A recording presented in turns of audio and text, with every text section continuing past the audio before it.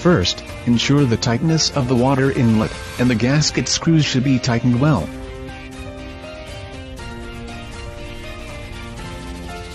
Secondly, close the valve of the water outlet completely.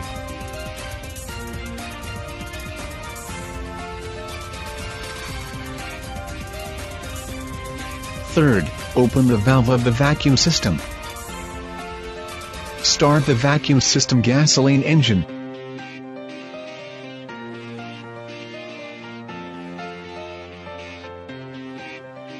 When the pressure of the pressure gauge reaches about 0.7 Pa, start the diesel engine.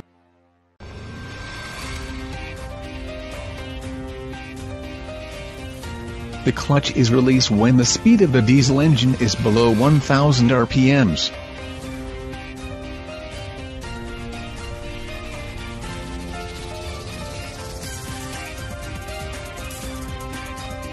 Then open the valve of the water outlet.